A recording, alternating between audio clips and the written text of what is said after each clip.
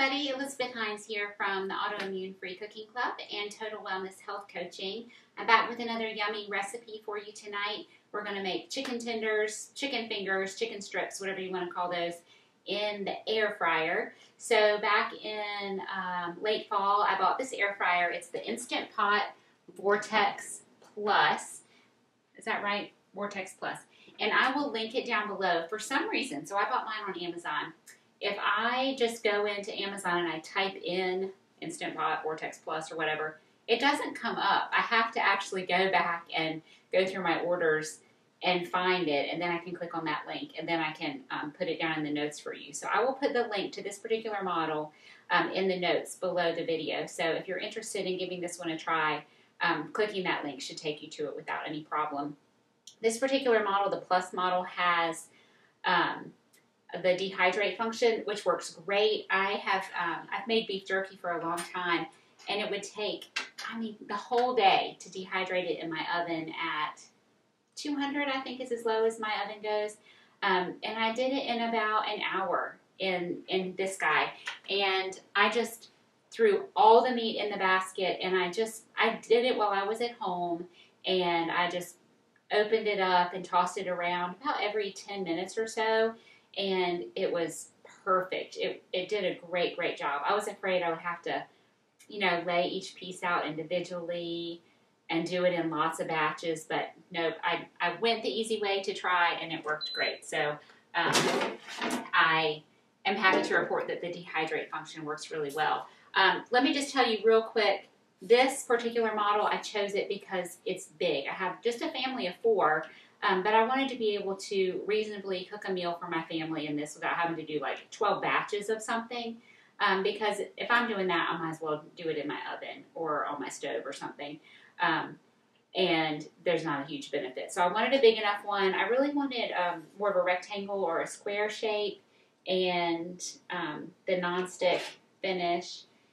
And this little tray comes out. It's super easy to clean. I really like this one.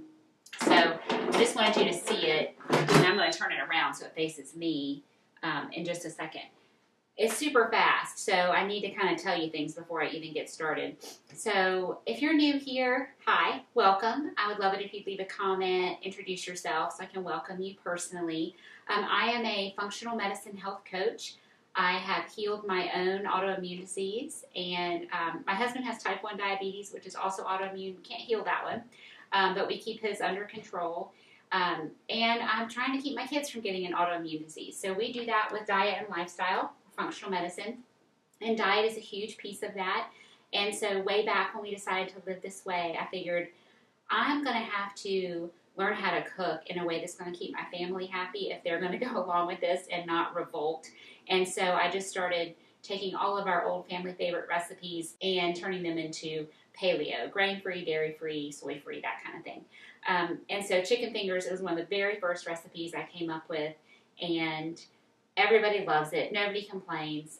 As a health coach, I work with people all the time, mostly women, but some dads too, where either they're trying to heal their own disease and don't want to have to cook 2 different meals, or they go into it thinking, oh, I'm going to have to cook something for my kids and something different for myself, or it's the parents cooking for the kids, so to help heal the children's medical conditions. And they're all stressed out because they're trying to cook 2 different types of food. And I'm like, wait, that is not necessary. We can make the kid favorites, and we can train the kids to like other things besides kid favorites as well. But today we're doing a kid favorite. We're doing chicken fingers, and I'm going to show you how to do it. It's super simple and it's super fast. I am probably going to have to do 2 batches in here, but it's still fast. So let me get this preheated. We're going to do 400 for 10 minutes. So all I do is, it got mad at me. I'm going to click air fry. It's on 375, so I want to press temp and just turn it up to 400. Okay, press temp again. And then the time, I want 10 minutes. And start. And it'll tell me to add the food and all that kind of stuff. I'll leave it facing you for just a second. So in this pan, I have my chicken tenders, chicken breast that's just been cut into strips, and then 2 eggs. I just beat up the eggs, mix those together. In this pan, I'll write down everything down below so you don't have to write this down. But I just have a bunch of spices. I have almond flour, arrowroot, and then a whole bunch of spices. Oh, you know what? I forgot one. Of course, now that I got my fingers dirty. I want a little bit of baking powder in here. Will just help give it a nice rise. Just a half a teaspoon. So my original recipe way back for the chicken fingers, I would marinate my chicken in dill pickle juice, which is one of the secrets from Chick-fil-A, if you have Chick-fil-A near you. And so you can do that. If you happen to have pickle juice, you can marinate your chicken in pickle juice. And then your breading, you can just do the almond flour, the arrowroot, the baking powder, and salt and pepper. But a lot of people just don't have jars of pickle juice lying around. We do, because my son's favorite food is dill pickles. And we grow cucumbers in the summer, and he cans his own pickles. And so we have a lot of pickle juice, and it's pure ingredients because we're making it ourselves, okay? But if you don't have that, you can get the same flavors with this combination of spices. It's paprika, garlic, salt, pepper, celery salt, onion powder, mustard, and oregano. And in fact, I have not been able to find celery salt since before Christmas. I don't know what's going on with the celery salt, but I just use celery seed and a little bit more salt in my breading.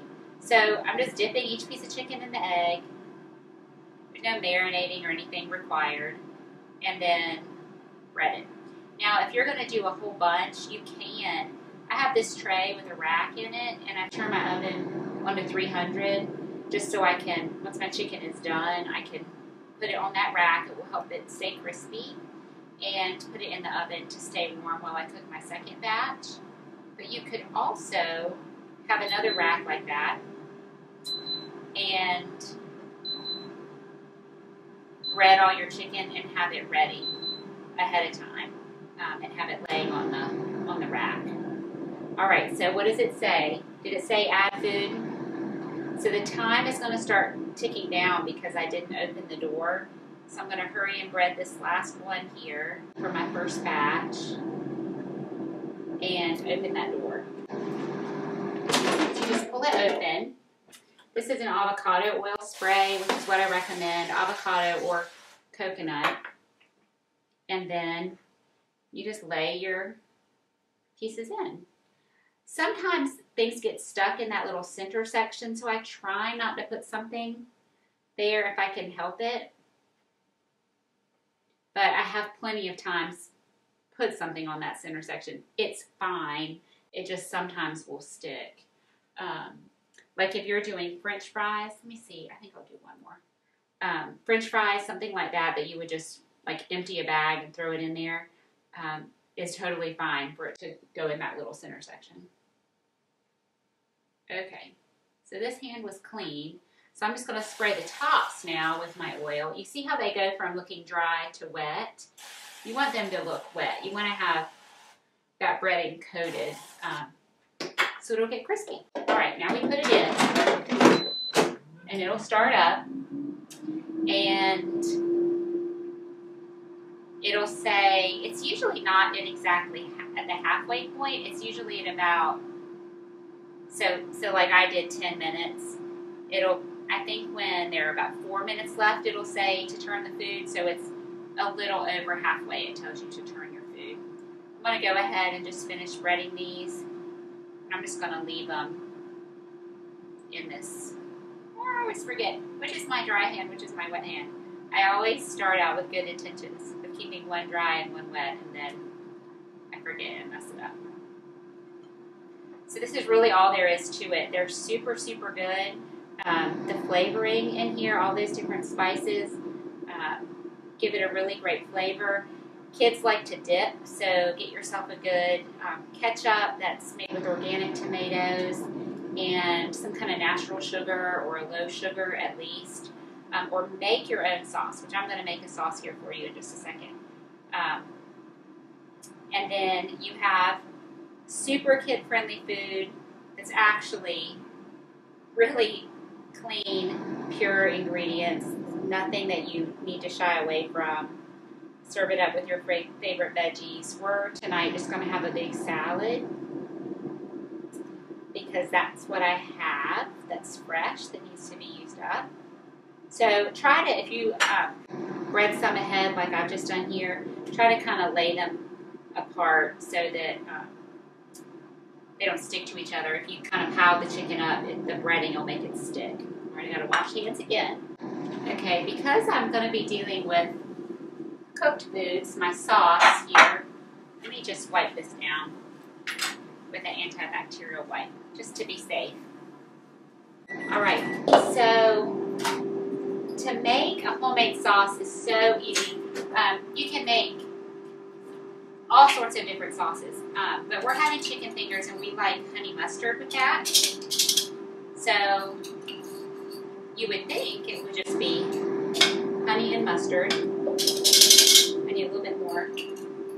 But no, it's really a mayonnaise base. This is Chosen Foods avocado oil mayo, which is really tasty. And I get that at Costco. But I do have a video on making homemade mayonnaise. It's super, super easy. It's oil and an egg, lemon juice, salt, pepper if you want. That's it. So you just use some mayonnaise, some mustard, some honey, which if you're trying to go low sugar, you could use a liquid stevia. Put in a few drops of stevia. If you go with the stevia, you will probably need to thin out your sauce just a little bit. The honey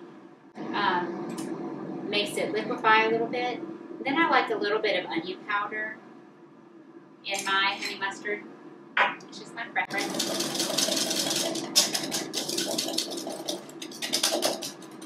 Then we taste it. Because we just threw a bunch of stuff in. I want a little bit more mustard. And I want a little bit more honey. This particular mayonnaise, I've been buying it because it's super, super convenient and it's a really good price at Costco. Now, the taste of it is okay, but it has a little bit of a strong taste. Which I like my mayonnaise to be real neutral. Now that's good. So I end up usually adding a little bit more honey, a little bit more mustard, or whatever kind of flavoring for whatever kind of sauce I'm making when I use that that Chosen Foods mayo.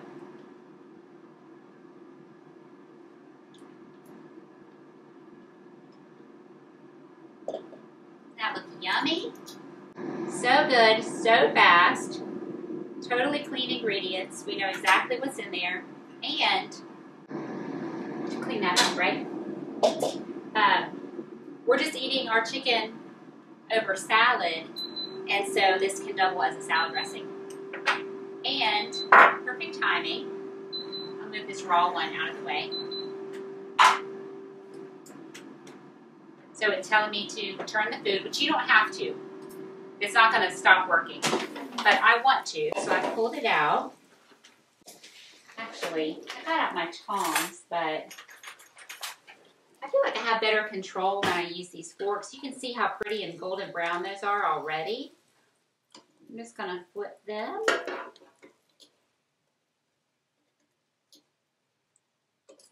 So it's stopped running with the door open.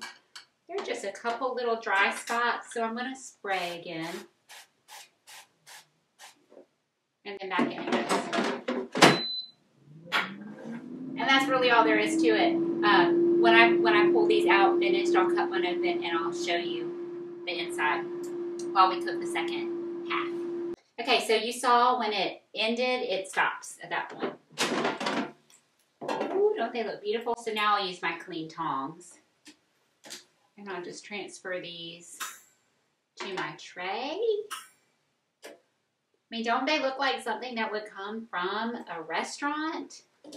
But, you know, those are not amazing ingredients. And we have very clean, safe ingredients. I just did a light spray because there's already oil in there. So just quickly run those around again.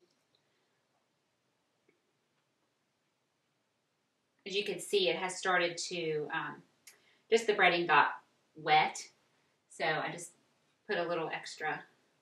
So this second batch will be a little extra crispy. Which will be awesome. That's what everybody loves. In they go. I've really been super, super happy with this air fryer. You'll have to go back and watch my first video I did, which I'll link that down below, where I talk about, you know, people say, oh, it gives off this terrible smell, and it does the very first time you use it. But since then, it hasn't done that. So my settings are still the same. It's just going to have the same settings from last time. So then all I have to do is click start. And we'll be good to go. Let me cut into one of these. I've used it to, you know, make French fries, just the frozen French fries, which you might think, how does that fit in with your healthy diet? You know, it really doesn't, but you can buy organic potatoes, which you want potatoes organic. So you can find organic ones, and you can find kind of clean oil. There's usually expeller pressed canola oil, which expeller pressed is better than not expeller pressed if you're going to have those types of vegetable oils. So no, a frozen French fry is not a perfect food by any means. It's a sometimes food in our house. It's like my daughter's birthday. She wanted French fries, crinkle cut French fries, so we got those for her. But yeah, of course, this is, I mean, made for that kind of thing. But one of our favorites is actually chicken fajitas, which I think was my first video with the air fryer. They are delicious, super healthy, totally fit into this diet and everything. So this time of year, when it's cold, it's January right now, I don't really care about not heating up my kitchen. Actually, love heating up my kitchen with the oven. But in the summertime, or just warmer weather in general, which in North Carolina we have that a lot of the year, you don't want to heat up your oven. So to make oven fried chicken fingers, which is how I would typically make them, my oven's on 425 to 450 for a good 30 minutes, and then, you know, you have all that heat that's still coming out of it. So this really helps to not heat up your kitchen. Okay, so can you see crispy on the outside, the breading stuck to my chicken? Let's give it a taste with our honey mustard, of course.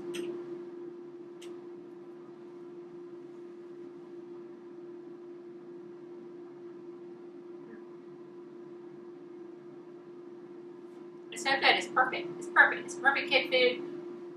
Adults love chicken fingers too. This would be great for Super Bowl. I'm going to put these in the oven. This would be great for Super Bowl. I have lots of Super Bowl or party kind of food videos.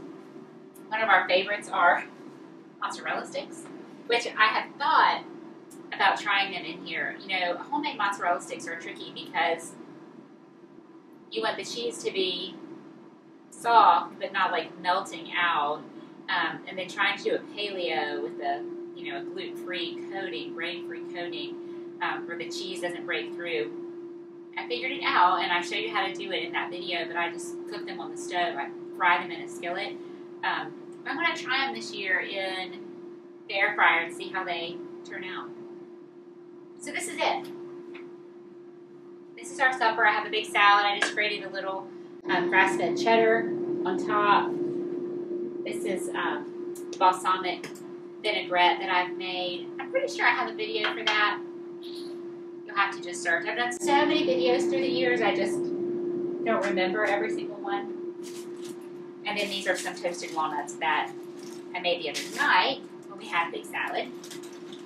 And so that's a good way to have something like a crouton, something crunchy, to use nuts. It's totally paleo, gluten-free. It works for Whole30, you know, a lot of different anti-inflammatory diets. And it's crunchy, and I put a little seasoning on them. I actually put my Cajun spice blend on there, and they're super, super flavorful and good. And you can find, I have hundreds of recipes. So my website has the recipes, is autoimmunefreecookingclub.com, and we'll link that below. And all my recipes are there, but it's a membership site. So when you join my membership, you get all the recipes and a new recipe every single week, all throughout the whole year. and they're all paleo, gluten-free, anti-inflammatory, that sort of thing. And also health coaching with me, and all sorts of functional medicine type information, encouragement, that kind of stuff. So that's the membership. But there is a free version, and I have usually about 20 recipes that are for free. And you still have to sign up just to get that free membership. I don't spam you. Maybe twice a year I send an email out to all my free members. So please don't worry about that. But you might not get exactly these recipes. You know, there will be some really good recipes there, and I just don't remember which ones are free right now. But go over there and take a look, and you can see. I know chicken pot pie, beef stroganoff, some of my most popular recipes are there and are there for free all the time. So definitely go check out the website. All right, I'm just going to eat this. I need to eat it because it's sitting right there. Okay, it hasn't set to turn it yet, but because I had them in there a teeny bit early, I'm going to go ahead and turn them. They look perfect already. I'll probably stop it just a minute early because, you know, it was hot already. The second batch always seems to cook a little faster than the first batch. Back in they go. So I do save my breading if I have any of that flour left over. It's expensive. It's mostly almond flour. That's expensive. I don't want to waste it. It wasn't yucky. There weren't like huge clumps or anything in it. So I just put it in a baggie. I label it chicken. So I use this again for chicken next time. And I'll probably only make half. The recipe calls for a cup of almond flour and a half a cup of arrowroot. So I'll just cut this back by half. I'll add this to it. And then I'm not wasting. So don't hesitate to save that. Now don't save the the egg that's had the raw chicken in it, but you can save the breading. Okay, we're all done. Out it comes. I didn't take those out early because I forgot. And then I put my tongs in my salad. Let me pull them out of here. Aren't these beautiful? I mean, beautiful. And, you know, there's usually like some little piece of chicken that's just kind of loose in your package. Well, that's what those little 3 things were. And so they're like perfect little chicken nuggets. So you can absolutely make this same recipe, cut the chicken down into nugget size, or do big ones like full-size chicken breast. No problem. I gotta remember that was just in the oven. So here are our air fryer chicken tenders, super fast, super easy, and super delicious, and totally good for you. You do not need to make separate food for you and for your kids. Everybody can eat the same thing, and everybody can be healthy together. I hope you enjoyed this video. If you did, please give me a thumbs up, hit the little bell icon, subscribe, share, like, all that stuff. It helps to keep this channel going and tells YouTube that you like this kind of content.